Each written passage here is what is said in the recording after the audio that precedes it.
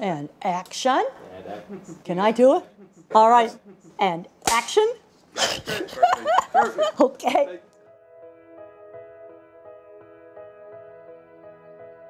Autism is a developmental disorder where the nervous system doesn't develop quite right. A child's born with different degrees of disorder, ranging from a child's going to remain nonverbal all the way up to the geniuses at Silicon Valley, Einstein, Mozart, and a lot of other famous people like that were really quirky but very creative.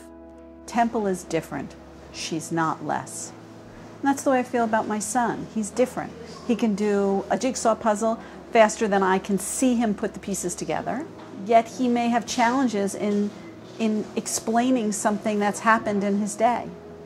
He's different, but he's not less. You know, Temple became my hope in a very dark period of my life. My son had just been diagnosed with autism, and I was given Temple's books. It really became my singular source of hope at that point. One parent said to me that their child went to college because of one of my books.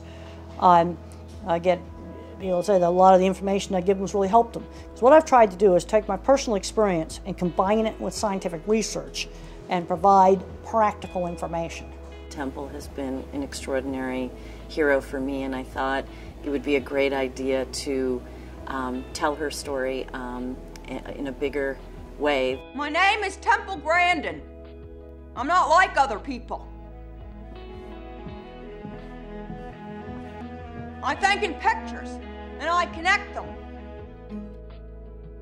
Oh, I thought the movie was fantastic. I think the movie shows autism very accurately. It shows the visual thinking accurately, it shows sensory problems and the anxiety very accurately. Claire Danes became me. I mean, she went way beyond just learning the lines. One of the things that was compelling to me about her story was the machinery that she just designed for slaughtering the animals. This is totally amazing, right? I mean, she came in and just had this completely different perspective on how to accomplish this particular mechanical task, and just provided a major innovation to that field because she saw the problem really, really differently. We received thousands and thousands of emails from parents saying for the first time they understood their own child. People ask me how I like all this attention. I said I consider it a responsibility. I've got a lot of kids that look up to me, and I try to write back to them. You know, they said that I've inspired them to succeed in school. If I could succeed, then they could succeed. There's still a lot of research that's necessary in this field to really understand what's going on.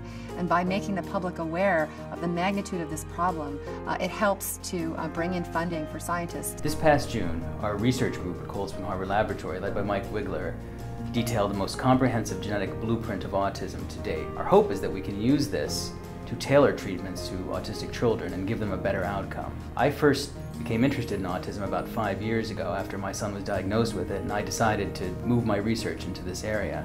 Having a role model like Temple Grandin gives me and my family hope and inspiration. Temple is one face of autism in adulthood that helps people with autism and families living with autism look to what's possible. She didn't overcome her obstacle, but she learned to work with her obstacle. And I think that she can be an inspiration not only to people with autism, families with autism, but anybody that is ever faced with a challenge.